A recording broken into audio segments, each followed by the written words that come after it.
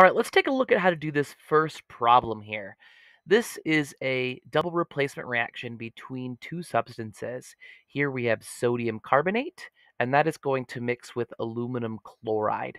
Now, when these go through a double replacement reaction, typically the first substance in one compound will mix with the second substance in another compound. And likewise, the first substance in that second compound will mix with the second substance in the first compound. So that's how this works.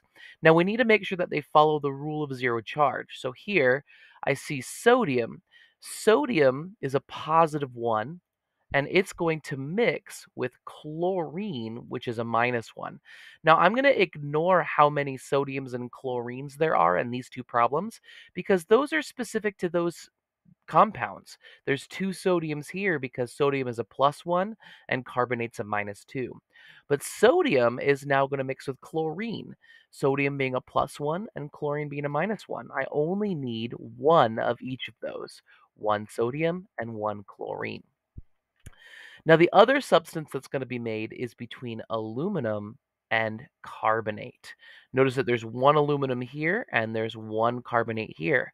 But that's going to be different when aluminum and carbonate come together because aluminum has a +3 charge and carbonate has a -2 charge. So +3, -2, both of those charges go into 6. So I need to make sure that I get a +6 from the aluminum and a -6 from the carbonate. That means that I need two aluminums and I need three carbonates. And that's going to be my formula there. Now I'm going to go ahead and make these subscripts just by holding down Control and pushing the comma button.